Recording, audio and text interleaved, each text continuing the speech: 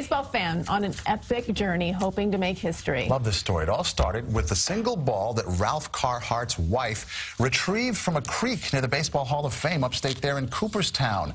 Carhart's from Staten Island. He's traveled since then to 33 states over 7 years, getting photos with every Hall of Famer with that ball. So far, he has collected 300 pictures and not a single autograph. He's even traveled to grave sites of deceased Hall of Famers. Last week in New Jersey, he took a picture at Hinchcliffe Stadium in Patterson, where the legendary Negro League star Monty Irvin played. Hopefully they accept the ball when I'm done with the project, and I can say that. I can take my kids there and go, look, Dad made that. Sure did. Carhart says he just has 16 more photos to go, and then he plans to take the ball back to the Hall of Fame, and he hopes they accept it. That's an amazing journey. That is really cool. And he's in the home stretch. Yeah, he should be in the Hall of Fame himself.